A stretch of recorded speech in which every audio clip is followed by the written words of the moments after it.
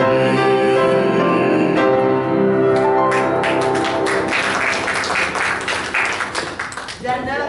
that's enough. I had never sang the verses to that song. Just the chorus. All my life. I'm glad you helped me with it. I am so glad. I was singing the wrong song. I didn't know what to do with it. All right. 1 Timothy, first chapter. We're going to do one verse tonight. One verse.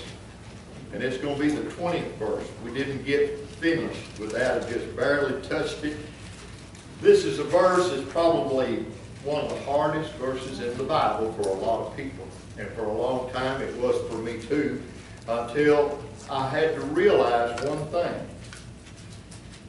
The Bible is like a shirt. It's woven together.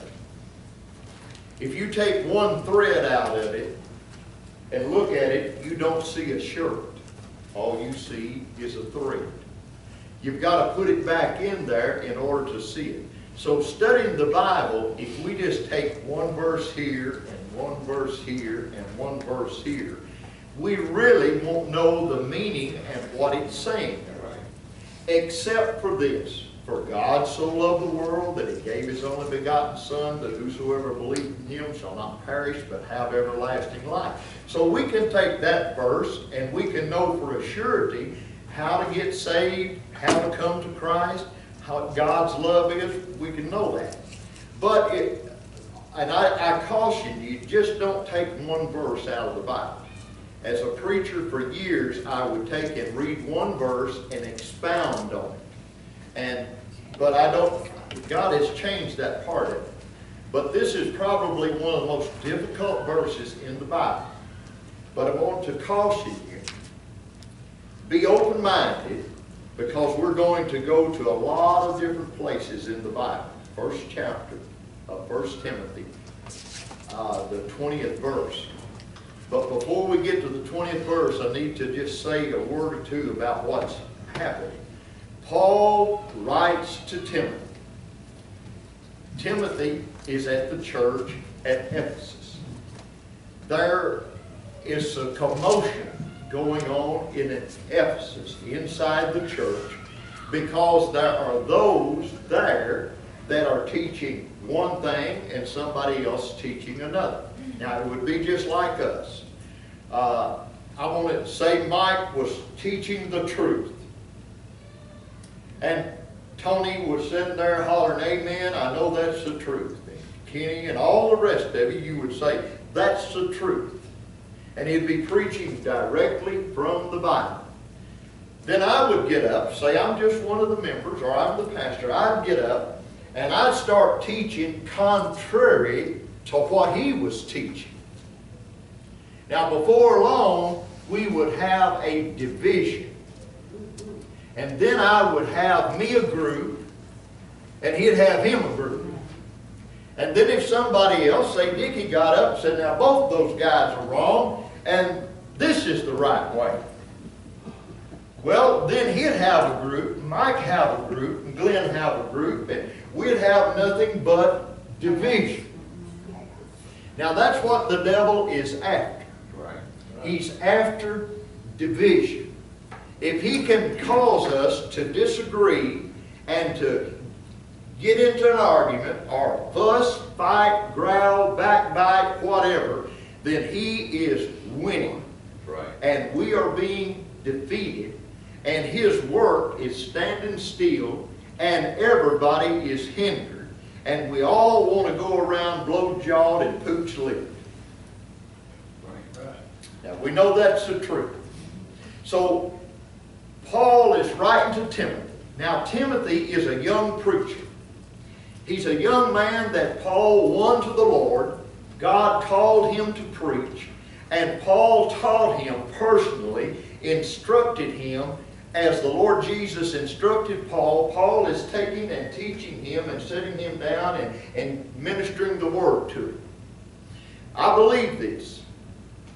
Every preacher that gets called of God to preach the gospel, there are two things that need to happen.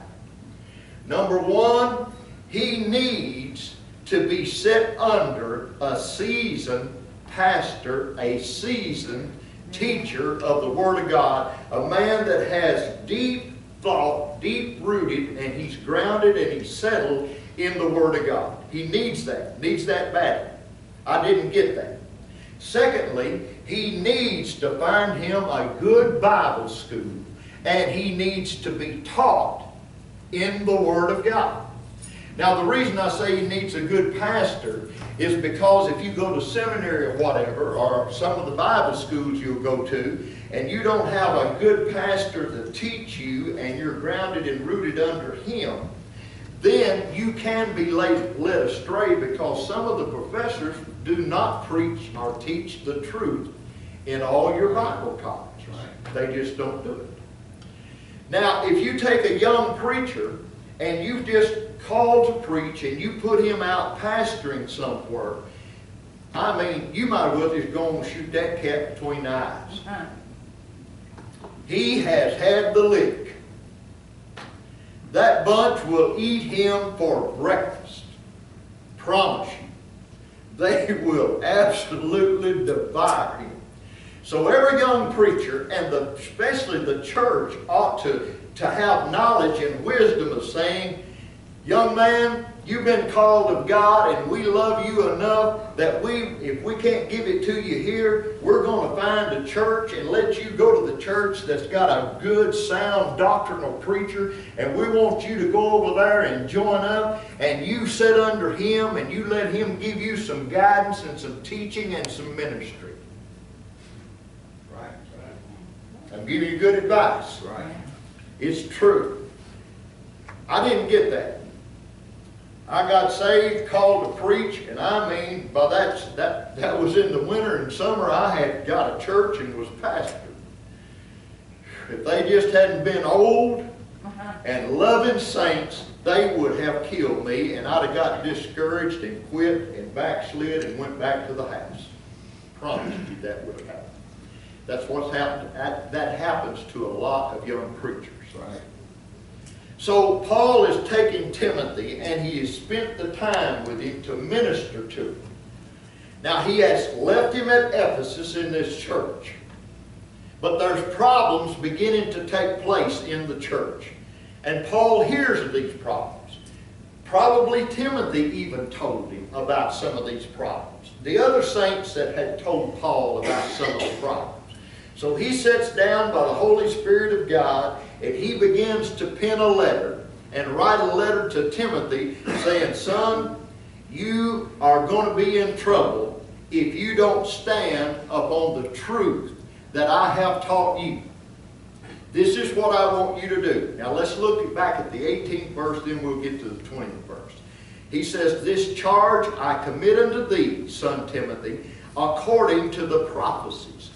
Now, prophecies are teachings or preachings, which went before on thee, that thou by them mightest war a good warfare. Now he says, the word of God that you have been taught, and what I have preached unto you, these things that have gone before you, and you've received these things, he said, this is what I want you to do.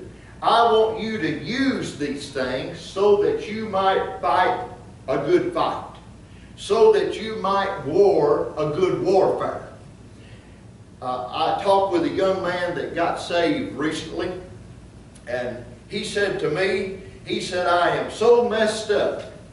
And I thought to myself, well, you're not the only one. And he said, you know, I don't understand what's happening. He said, it seems like there's one part of me that is in darkness, and there's another part of me in light, and said it's struggling one against the other.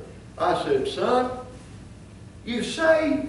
And the light of God came into your life, and it's trying to shove the darkness out, and the darkness is trying to shove the light out. The light is the Word of God, the darkness is power of Satan. I said, no wonder you're in a mess. He said, now I know what's going on. Man, that's That's a revelation. You say, well, I knew that. Yeah, but to that new Christian, he didn't know. And if he had not got to not only me or to someone else that knew, he was to a place getting discouraged. He's just going to throw in the towel. He said, I wasn't like this before I went to church and got saved. I don't know what's wrong with me. Well, that's the way it's supposed to be. That's just part of it. So he tells Timothy. Then we expounded a lot last week on the 19th verse. He says, holding faith. Now, of all the things that we as Christians think that we have, faith is at the top of the list. Right. And how do you get faith? Faith cometh by hearing, and hearing by the Word of God. He's instructing Timothy, you preach faith to these people. You teach faith to these people. Timothy, don't get sidetracked. Hold on to your faith. What is the faith? Jesus Christ and Him crucified for the sins of the world. The other things that I have taught you doctrinally about the Word of God, you hold to your faith. And hold to a good conscience, which some have put away concerning faith, have made shipwreck. Now there was some in the church that wasn't doing right. There was some in the church that was teaching not according to the gospel, but they were teaching things that did not line up with the Word of God. So he says, hold to your faith. Because there are some of them in the church, man, they're just like the ship on the sea. They have shipwrecked. And their lives are becoming a mess. Now, the Bible, if everybody has an opinion on it, and I'm sure everybody does, but it does not make your opinion right. And it does not make my opinion right. What makes all of us right, if we can read it in harmony and in unity of the Spirit of God. Now this is the problem. The Bible is a spiritual book. It was spiritually given, and it takes spirituality to discern it. Now that's the reason that God gave and placed gifts within the church.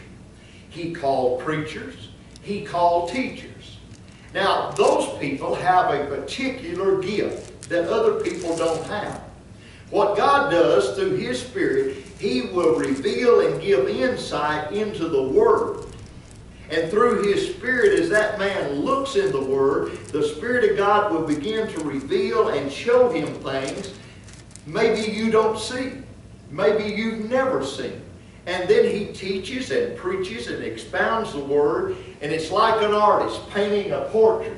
He begins to paint and he begins to teach. And before long you begin to see the picture.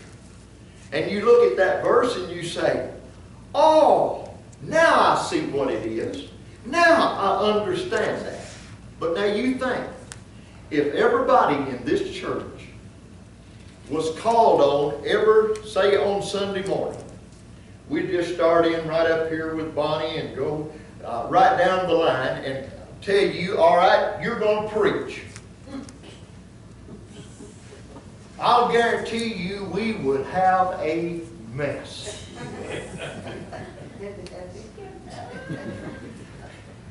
Because there would be no certain sound. The Old Testament said, how do we know how to go to battle unless the trumpet gives the battle call? So there's got to be a certain sound in the church. And the sound is through the gift of God, through the Word of God, through the Spirit of God, and the same Spirit that lives in me lives in you. And when the Word is expounded, then it begins to make sense. You begin to say, whew! I didn't know that. Now I can see what you're talking about. I can understand why I'm going through the things that I'm going through. So he says, holding faith, having a good conscience, because some didn't hold to faith, and they got shipwrecked. So the church at Ephesus is typical of a lot of churches, because of they didn't have proper instruction. Now they're fixing to get it. They're going to be instructed right. Now comes the 20th verse. and whom is Hymenaeus and Alexander, whom I have delivered unto Satan, that they may learn not to blaspheme. Now that's a confusing verse by itself. And I've heard preachers preach, said, all right, you get saved, and if you don't follow into the doctrine that you started in, then you'll be delivered unto Satan, and you'll be lost, and you'll go to hell. That's not what that verse says. Now here's the question. What was going on in the church at Ephesus that Paul named two people in the church, called them out, and said, I've turned them over to Satan? Why did he turn them over to Satan? I want you to go to 2 Timothy.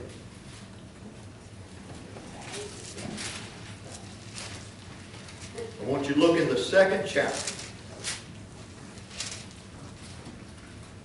17th and 18th verses. But now we're fixing to do this whole chapter. But I'll show you why that you need to look further than just one or two verses. In the 17th verse of 2 Timothy, 2nd chapter, 17th verse.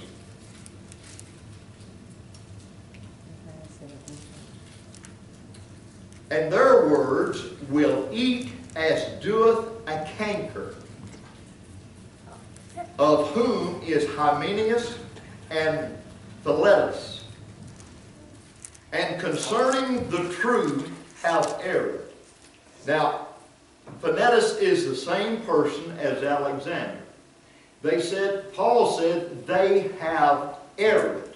When they err, they mean that they're not talking truth. They're not saying what is true. Now, what was they saying that wasn't true? Saying that the resurrection is past already and overthrow the faith of some. So here was the problem in the church at Ephesus. These two characters were standing up teaching in the church and got their little groups together in the church and saying, hey, the resurrection has already come and we've missed it. Now what did it do? It caused faith. The people that had believed that Jesus was the Son of God, that He had saved their soul, and that He was coming one day and going to take them to glory, it was destroying them. I mean, they was in a mess. It'd be just like you. If I came to you and said, hey, the resurrection's already passed. That'd be terrible, wouldn't it? Why do I want to go to church if the resurrection's passed? Why do I want to read the Bible if the resurrection has passed? Why do I want to give tithes and offerings? Man, I might as well go get me like our president, drink beer and shoot a game of pool. If the resurrection's passed, we're just wasting our time. But there was a problem. Now, he had said that Paul said, I've turned these two, I've delivered these two over to Satan, that they might learn not to blaspheme. Well, how do you turn anybody over to the devil? How do you deliver them unto the devil? We're fixing to find out. 2nd chapter, I want you to look at the 11th verse. 11th verse, 2nd chapter, 2 Timothy. It is a faithful saying, for if we be dead with Him, we shall also live with Him. Now, that's what all of us have experienced. Mike and Debbie, after they got saved, Mike especially went home and dug him a grave, and he buried Mike out back. You're dead with Christ. Mike is dead. Together. Yeah, we're buried together. Just as Jesus Christ, died and resurrected, when He saved you, you died, that old man died, and you were resurrected just as Jesus. You are a new person in Christ Jesus. You're not that same person. So keep that in mind. We shall also live with Him. We not only live with Him in us here, but one day we will live with Him in glory. 12th verse. If we suffer, we shall also reign with Him. If we deny Him, He also will deny us. So when tribulation, trials, burdens, these things come, you know what?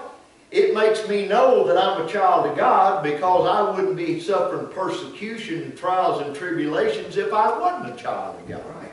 Amen. So if we suffer with Him, we'll reign with Him. And if you're not going through any persecution, you better check and see who you follow, because it's certainly in Jesus Christ. 13th verse. If we believe not, yet He abideth faithfully, He cannot deny Himself. Now notice this. Just because people don't believe in Him does not nullify that He is. That's right. He Amen. is the Son of God, whether we believe it or we don't believe it. That doesn't remove it or take it away. Before I ever believed that Jesus was the Son of God, He was. And because I didn't believe it, did not make it so. But when I believed that He is the Son of God and received that, then it became alive to me. But yet there are millions and thousands of people that still don't believe it, but it doesn't make Him go away. Amen. That's all He's teaching us. 14th verse, of these things put them in remembrance. Now what things? Of these things put them in remembrance. So He's telling us there's some things, Timothy, that you need to remember. There are some things, the church at Ephesus, that you need to remember. What are those things? Jesus is the Son of God, that He died and shed His blood for our sin, that when we ask Him to come into our hearts, He saves us. Our name gets written in the Lamb's Book of Life. One day He will split the eastern sky. He'll be the voice, the shout of the archangel, the trump of God shall sound. Then we which are dead and in our graves, we will rise. We will get our new glorified bodies along with the living. We will be caught up to meet the Lord in the air. Remember these things.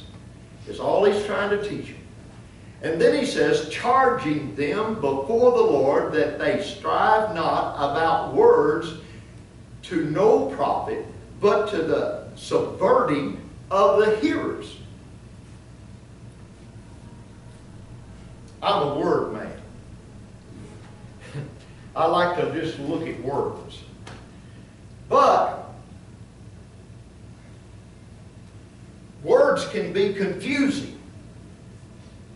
So he says that we should be careful about just picking out one word or two words or three words and trying to build a doctrine or a teaching on it. That's why that our learning and our doctrine and what we believe must be the entire Word of God, not just fragments of it. I can go through the Bible and pick out fragments and prove any doctrine that you can come up with. I promise you that I can. But that wouldn't be truth. It'd be misusing the Word of God. Now, what were they doing here? They were taking things out of context, and they were teaching unsound teaching that the resurrection had already passed. He said if you do that, all it's going to do is confuse the people that hears it. Now I promise you, you can get up, anybody can come in and preach false doctrine, and it wouldn't shake me in my belief in Christ. But to a person that had been saved a week, 2 weeks, month, 3 months, 6 months, or a year, it might shake them because they're not grounded and rooted and settled in the Word of God. That was the problems going on at Ephesus. So he says you don't need to be striving about words, arguing about words, fussing about words. Have you ever been in any churches that did that? All it does is just cause confusion. I watch people, I hit the door. Now, I'm not going back there anymore. Whoo, is he off base? All it does is cause strife. Just stay in the Word, preach the Word. This is good. 15th verse. Study. Talking to the preacher now. Talking to Timothy. Talking to a young saint of God that had been called to preach. Paul had taught. Study to show thyself approved unto God. Now I should never, and no preacher should ever study to show the congregation, I know more than you. That's not what it's about. The man of God needs to study so he can show himself to God that he has God's approval. That's what it's all about.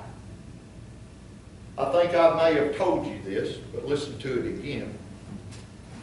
I preached in Annapolis, Indiana, and I had preached a masterpiece. First time I'd ever preached on TV, and son, I had a good one. I mean, I thought they would call me from all over the world and want me to preach that message. I was blowed up worse than a toad frog. I mean, I had huffed and puffed because it was great. And there was people telling me how good I was when they walked out.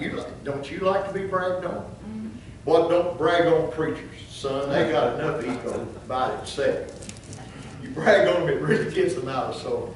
And everybody's telling me how good I was, and I already knew how good I was and how great I was and where I was going to be lifted up to. And a little old woman come out, she was doing that shuffle walk.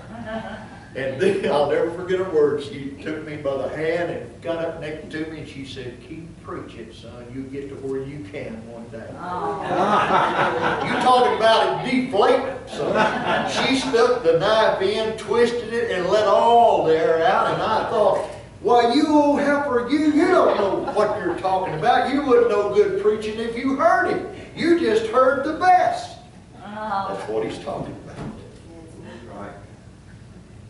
It makes no difference if I can come and speak over your head. I've had preachers to do me that way. It makes no difference if I can give you theological reasoning about everything if you don't understand what I'm saying. So let me study so that God can approve. I want God to approve what I'm saying. I don't want it to be my words. I want it to be God's words, and then I can have the approval of God. Amen. If I preach anything outside this book, then I will not have the approval of God. That was the problem in the church at Ephesus. Study to show thyself approved unto God, a workman that needeth not to be ashamed, rightly dividing the word of truth. Now here it comes. He says, if you study, preacher, then you won't have to be ashamed before the people, before God, and you can rightly divide the word of truth. Now explain what it means to rightly divide the word of truth. Lay it on me. All right, you're not going to lay it on me. I'm going to lay it on you. Rightly dividing the word of truth is, you can take the word and you can say what these two people are teaching is wrong. What Paul preached to you is right. You can take the word of God and say what's wrong and what's right. Rightly dividing the word of truth. You know what truth is, you know what untruth is. Now he's fixing to come down to some untruth. But he goes back to the fact you need to know, and you'll know when you study, you'll be able to divide right and wrong. 16th verse. But shun profane and vain babblings, for they will increase unto more ungodliness. Now if everybody comes and everybody teaches and teaches a different doctrine, and they just blabber, blabber, blabber, man, we're just going to all be messed up. We'll have to close up shop and have to go to the house. Will you agree? Yeah. Got to be one voice, one mind, one accord, one God, one faith, one baptism, one word of God. So he says shun that stuff. and their word will eat as doeth the canker. Now he names the two characters, Hymenaeus and Alexander. Now tell me what canker is in the Bible. Is that a sword? Well, maybe. What is it? If it conquers, it turns green. All right, you're getting the right color. Come on, think about it. The word canker is interpreted gangrene. What happens when you get gangrene? You have to take care of it all. Well, what will it do to you? Lose your arm, leg. I mean, he said that if you're not abiding in truth, you better look out, because untruth will be like gangrene inside your body. Now, whoa, he's not talking about the individual. He's talking about the church, the people of God. If whatever I do will affect you, however I live will affect you. How you live will affect me. Well, it won't bother me. Yes, it will. Because people will judge me by what you do, and people will judge you by what I do. That's right. Right. So he's saying, you cannot let this thing go on. They're preaching that the resurrection is past. And if you let this thing go on, it will be just like gangrene. It will absolutely devour you. Amen. Now it's starting to be making a little more sense, isn't it? He said, I've delivered them unto Satan. I've delivered them unto Satan. Now he says, study to show thyself approved unto God, a workman that needeth not to be ashamed. What? Rightly dividing. Rightly dividing the word of truth. Now, what is truth? Has the resurrection passed, or is it already passed? The Bible said that there would be the voice, the shout of the archangel, and the trump of God. The dead in Christ shall rise first, and we which are, that we remain alive, will be changed and caught up to meet them in the air. Well, that's a truth. And the untruth, the lie is, the resurrection had not passed. These cats was teaching a lie. Now, what do you do with a liar inside the church? Shun him. Yeah, Better well, get rid of him. We're going to cover that in a minute. If I cease to preach truth to you, then you grab me by the nape of the neck and you throw me as far as you can and say, get out. Because I don't deserve to stand where I'm standing if I won't preach truth to you. Because if I don't preach truth, then you'll listen to me if I preach a lie, and I can lead you astray. And that's what was happening. Now, I could come every Sunday morning, Sunday night, and Wednesday night, and I could preach on smoking, cussing, drinking, homosexuality, and adultery. I could get me 5 points, and I could hammer it every week, and every one of you would say, makes me feel pretty good because I'm not doing any of those things. In fact, you'd be like me in Indianapolis. You'd poach up like a toad frog. It would make you feel like you're better than what you are. But when the Word of God's preached, it deflates so that it can build up. It takes away the fleshly part and builds up the spiritual part. So they had that problem. The resurrection had passed. Now I'm going to read the rest of this real quick and show you why. Nevertheless, the foundations of God stand assured, having this seal. The Lord knoweth them that are His, and let every one that nameth the name of Christ depart from iniquity. But in a great house there are not only vessels of gold and of silver, but also of wood and earth, and of some unto honor and some to dishonor. Now keep that in mind. in a great house, a mansion, there are two different kinds of vessels, silver and gold, and wood, and what else? Earth. Earth. Some of them are made to honor. What does the word honor mean? Elevate. To be used. To be used. 21st verse. If a man therefore purge himself from these, he shall be a vessel unto honor, sanctified, and meet for the master's use, and prepared unto every good work. Now, gold and silver are the most precious things that we know as a human being. But everything else is made from wood and dirt. Where'd we come from? Dirt. Our pews come from wood. Now, if we allowed garbage and filth to be brought in and smeared on the pews, who'd want to sit on them? Nobody. But if we cleaned them and we washed them and we made them as pure as we could make them, and they smell good and they look good, then they'd be of use, wouldn't they? If I came in greasy, nasty, dirty, stinking, bad breath, bad odor, how many of you'd hug me?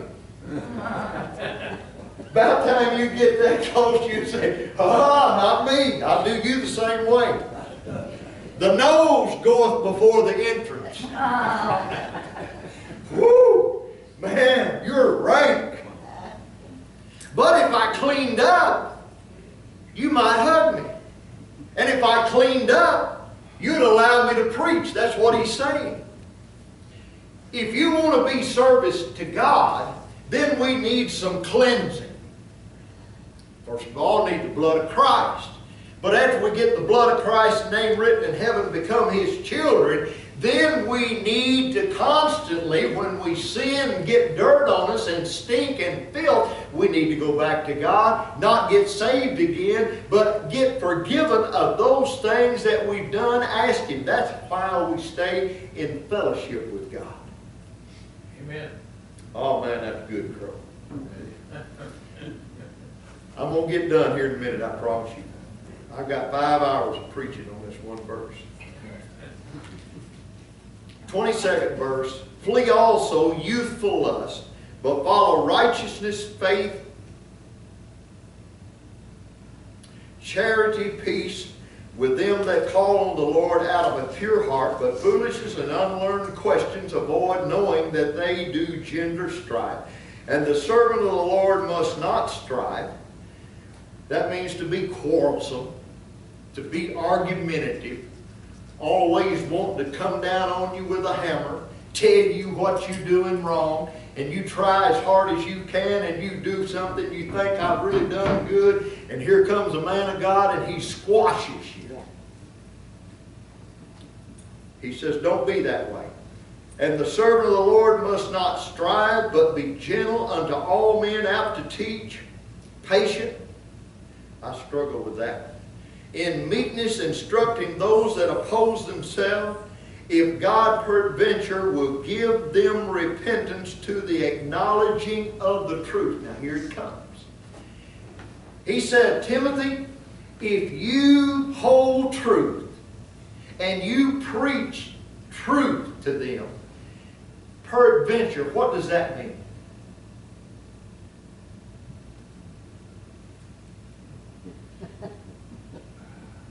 Maybe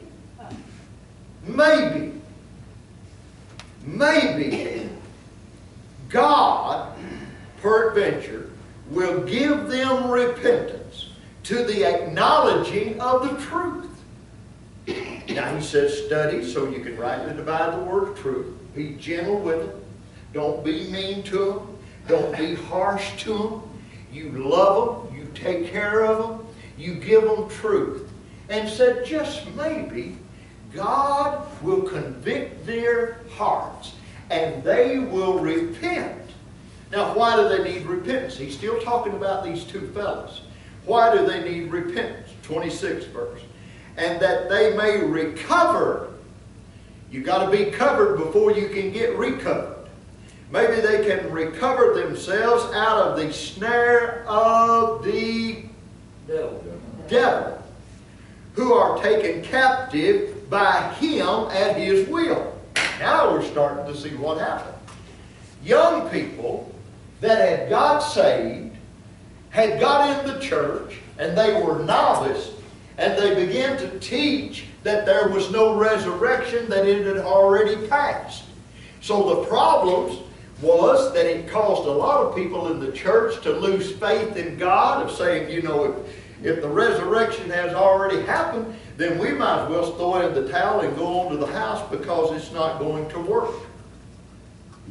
That's a snare of the devil. Amen. Snare of the devil. Paul was trying to instruct Timothy, get them to the place, give them truth, be gentle with them. Now, I hadn't always done that. I've roughed some people up spiritually in my life. I mean, I dropped the hammer on some. You've probably been around preachers that done the same thing, haven't you? Bow that back, man, I'd bow up. I would charge. I thought that's what you're supposed to do.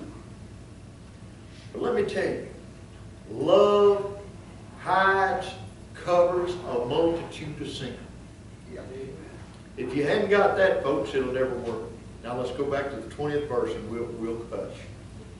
It names these two characters. He said, I delivered them over unto Satan. How did he deliver them over to Satan? Just what we studied in 2 Timothy. They had error. He was rightly dividing the word of truth. The resurrection had not passed. The resurrection was still in the future, was still to come. So he delivered their attributes, their message, and what they were teaching over to the devil. And he said, so that they might learn. So that they might learn not to blaspheme God. You can't take that one verse and make a doctrine out of it, but you can take that one verse and do a lot of teaching, can't you? Yeah. All right, let's stand.